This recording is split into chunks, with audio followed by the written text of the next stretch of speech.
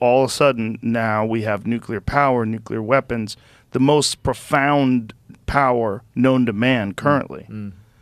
God help us, it's a power for use by adults, but unfortunately it's delinquent children who are leading our world right now.